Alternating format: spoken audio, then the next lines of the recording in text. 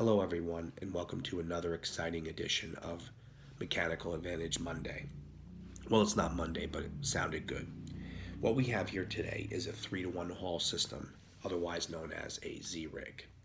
At the beginning of our system, we have an anchor point, which in the real world would be including but not limited to things like approved attachment points on your apparatus, the steel support for a guardrail, a live tree of substantial size, to name a few.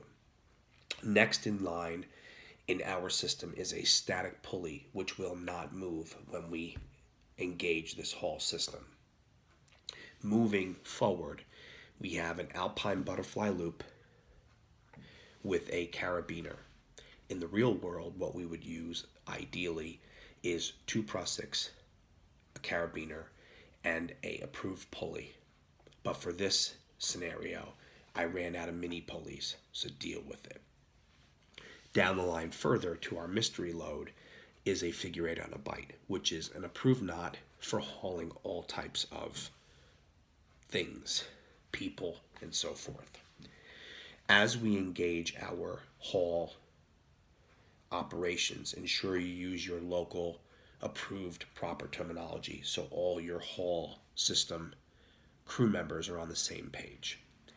This is a 3-to-1 system, so if our load weighs 9 pounds, we are exerting about 3 pounds of pull on this portion of the haul system.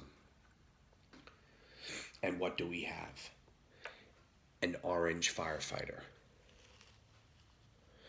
Thank God he listened to the rules and is wearing an approved mask to protect me from the droplets of the Rona. Look at the way he's wearing his fire helmet, all cocked like a big shot. So to recap, this is a 3-to-1 haul system, and you can tell that it's a 3-to-1 by counting the legs of the rope. So you have 1, 2, 3 to 1, which makes a 3-to-1. And yes, in the background, that is a Una reindeericorn. You saw it here first.